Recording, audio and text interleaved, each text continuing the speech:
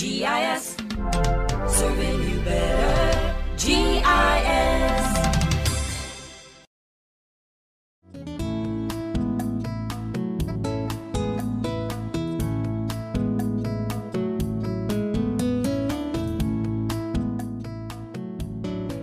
Hello and welcome to the studios of the Government Information Service GIS for this press conference hosted by the Ministry of Sustainable Development, Energy, Science and Technology. My name is Shannon Abon, Information Assistant within the Ministry of Sustainable Development, Energy, Science and Technology. Of course, today's press conference is called to update the nation by way of you, the media, as to an 8-year-old issue at the Deglos Sanitary Landfill regarding the storage of used vehicular tires.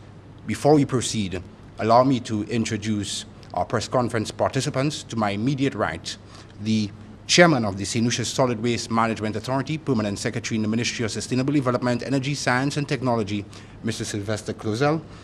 To Mr. Clozel's right, the General Manager of the St. Lucia Solid Waste Management Authority, Mr. Dunley O'Geist.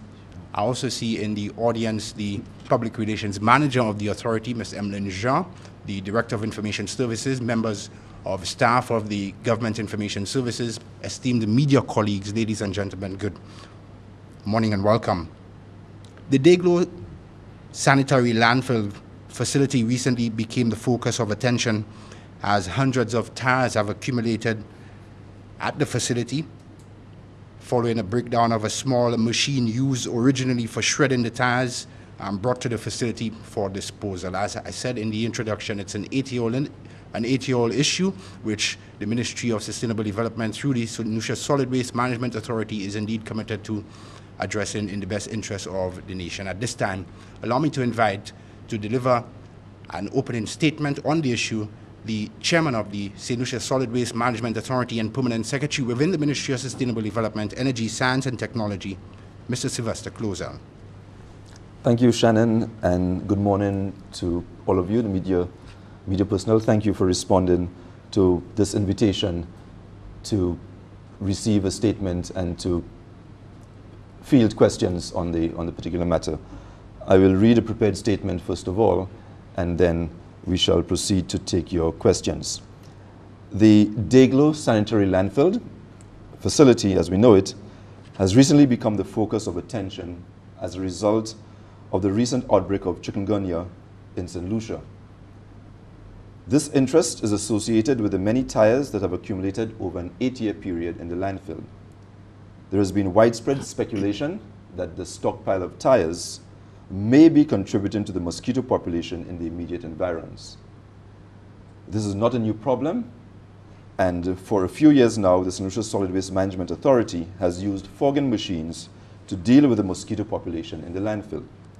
However, these efforts no longer appear to be yielding the usual effects, as we have been informed by the pest control experts that over time, the mosquitoes eventually become immune to these pest control chemicals. Of course, the bigger issue is that of the accumulation of tires in the landfill, which occurred following the breakdown of 2 smaller tire shredders that were originally used for shredding the tires brought to the landfills for disposal. At the beginning of 2012, the authority purchased a new high-capacity shredder to deal with this problem. Unfortunately, the installation of this new machine requires very costly new electrical installations at Deglos, for which the authority, despite its best efforts, has not been able to allocate the necessary funding. The only alternative is to seriously compromise contractual commitments to general waste collection and disposal throughout the island. The unfortunate reality is that the authority is a cash-strapped institution and is saddled with burdensome historical and current financial obligations. The Cabinet of Ministers was made aware of this problem and agreed to certain measures to improve the revenue flow of the authority. However, these initiatives will take some time to bear fruit.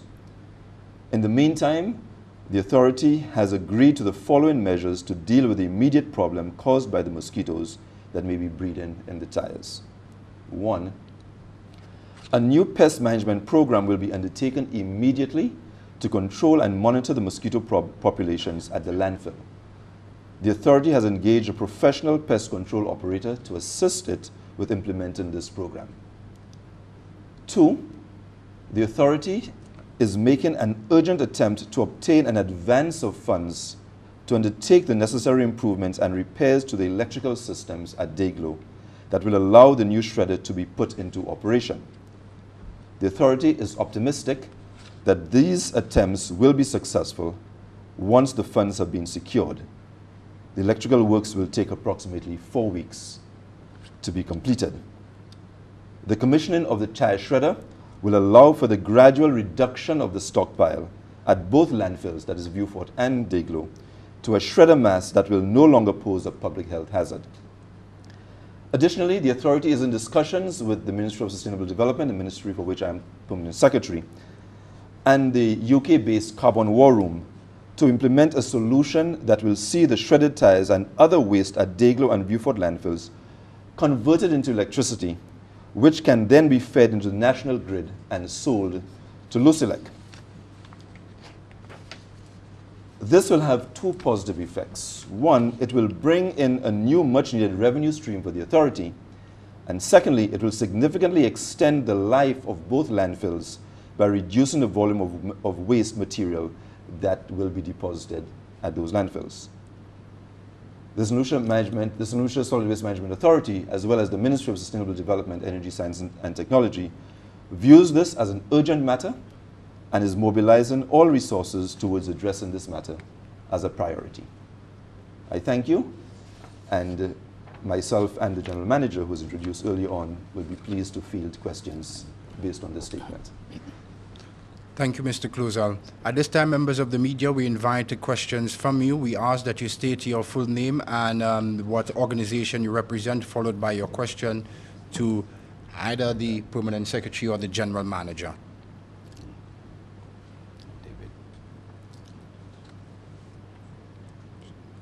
There's a microphone. We're just going to pass. Right. Yes, David. Yes, morning. There is a link between the outbreak or the spread of chikungunya disease and the landfill and the tire situation. There are suggestions that there might be, but you didn't address them, Mr. Closal. Can you tell us whether you have made the connection or whether the authorities have made the connection? The first place, the disease chikungunya is caused by a virus. The virus is vectored. That means it's moved from place to place or from person to person by the mosquito feeding habits. Now, if there is no virus, the mosquito can bite and feed, and there's no chikungunya. But the disease was introduced into St. Lucia, and that's the beginning of the problem. Then it changes everything. The mosquitoes you already have in the country that have been feeding and may have been causing, disorders, including dengue, of course. The mosquitoes, if the disease comes in, the mosquitoes are then able to transmit them from person to person while it feeds. Now, we've had mosquitoes, from time immemorial. Mosquitoes have always been present in St. Lucia. However, the fact that the virus is now here makes it a different issue altogether. So now we have to be more careful that we regulate or manage the population of mosquitoes in the island, because not very much can be done about the virus itself. A virus is, just for general information, viruses are not easily destroyed. They're not easily destroyed. Whatever mechanism that will destroy a virus will destroy the biology of a human being. So it's not possible to destroy the virus. It has to be allowed to go through its phase. But what you can do is lessen the spread of the virus by controlling the mosquitoes that vector that particular virus. And that is the case with both dengue and chikungunya. Is that? But probably to answer your question more directly, David, you're asking, has a connection been made? And to be honest, no. Basically, what the issue is that an investigation was conducted, and basically there is mosquito larvae and mosquitoes in the landfill. But to connect connect that to the spread of chikungunya, that connection can only be made scientifically. Yeah. And that connection, to my mind, and the information we received, has not been made directly. But basically, we have a responsibility that if we have a facility which breeds mosquitoes, we have a responsibility to contain that. And from that perspective, our response is as such. Definitely. That is why a pest management program will be undertaken to monitor and control the mosquito population at the sanitary landfill. More questions from the media. Samuel Suknanan, Lucia News Online. Basically, when would the intervention be made as to being rid of the mosquitoes in the landfill area? Because I know from the campaign of the Ministry of Health, they have been issuing people to get rid of their old tires and all of that.